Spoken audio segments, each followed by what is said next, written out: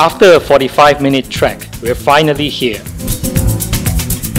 Probably the last unspoiled stretch of beach in Port Dickson. The water here is clear, very clear.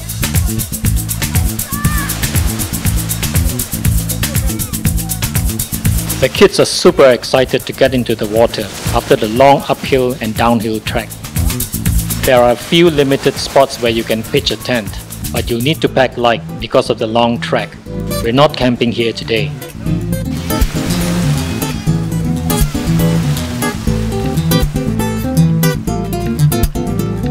We are off to explore the rest of the beach with our guide, Teacher Ken.